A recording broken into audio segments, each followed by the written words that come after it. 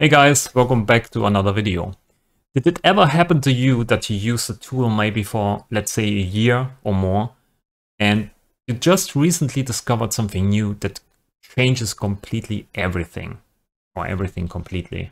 Yeah, not everything. I mean, I still live in the same place, but it just makes some tasks much easier and more fluent. So let's have a look. So let's imagine you have here on track 1 an instrument which is called XO, and you probably already know XO, which is a drum sampler by XLN Audio. It's a drum sampler, and this sampler has this nice overview over all your samples, right? All your samples on the keyboard are mapped on this map here, mapped on the map.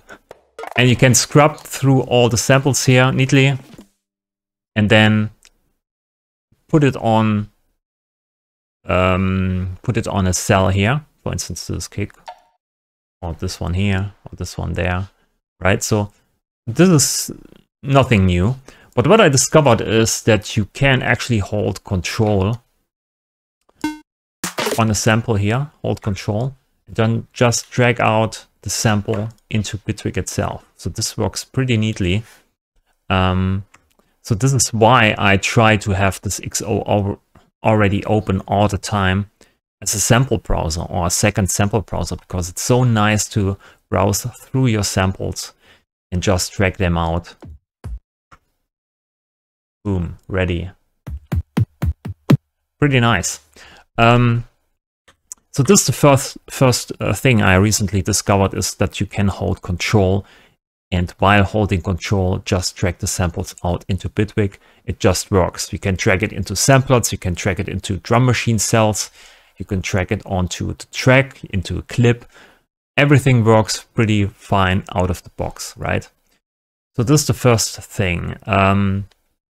When we select here maybe a preset, let's go for this one. So we have now pre-mapped here all the cells. Oh, this one is actually not good. Right, so everything is in place. The kick is always on C1, kick 2 is always on C#1, snare is always on D1, and so on. So it's always the same mapping that XO uses. And what we can do now is we can put in front of XO here a drum sequencer we just built, or I built, that triggers the kick drum always on C1, the kick 2 always on C#1, snare always on D1. So you don't need to change basically the notes. That's what I want to say. You can just apply or load this preset, which is called drum sequencer, in front of XO, and it will always trigger the right cells when you hit play on the transport here. You can also exchange here the preset.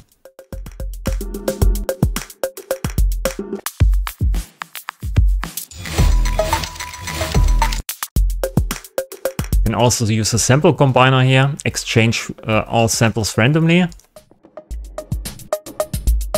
Right? You always get the right cells triggered by the drum sequencer, no problem. So now to the second part. You can also use a drum machine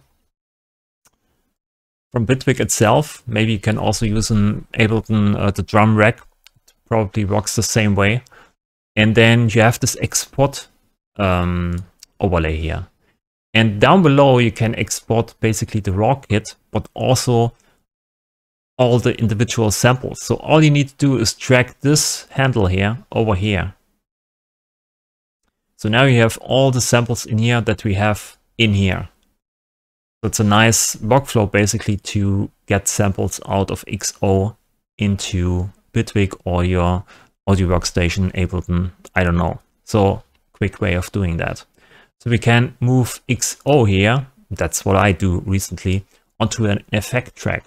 And only because of that, because I don't use return effects at all in Bitwig. I only use inserts on the track itself, and I don't use these tracks here.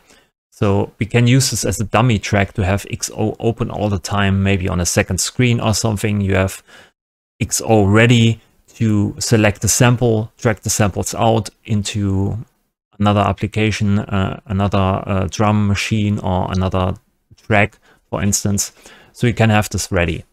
And on this track here, we just have Bitwig stuff, right? We have the drum sequencer here with the note grid and drum machine. So we can have this open on the second screen and maybe use different samples here, select at random, and then drag this out again to the first cell. You can see we exchange all the cells here automatically. And the good thing is the mappings are also exactly right. So this is C1, this is C#1, this is D1, and so on.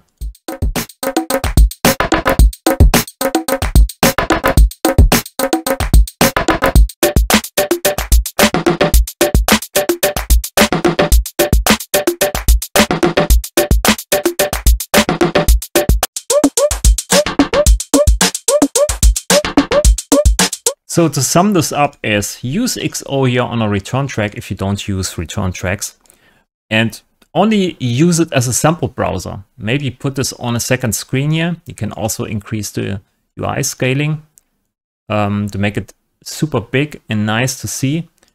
And you can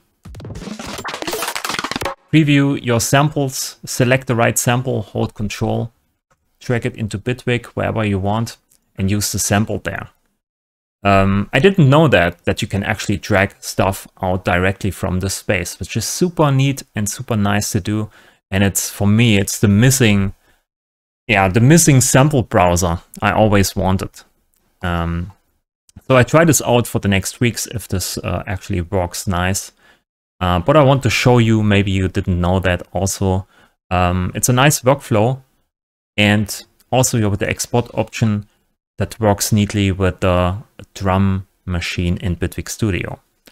Quick tip for today. Thanks for watching.